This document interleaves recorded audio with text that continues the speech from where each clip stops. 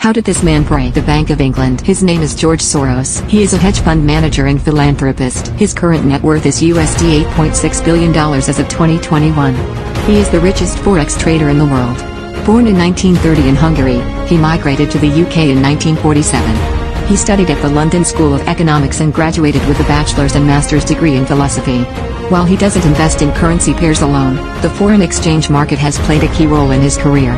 He started by building his own hedge fund in 1969, after several years of trading European stocks for clients in New York. Today we call it the Quantum Fund. Soros is infamous as the man who broke the Bank of England. The sterling's rate was artificially maintained close to the Deutsche Mark, with the minimum rate set at DM 2.773. However, Soros considered the minimum rate too high and bet against the pound.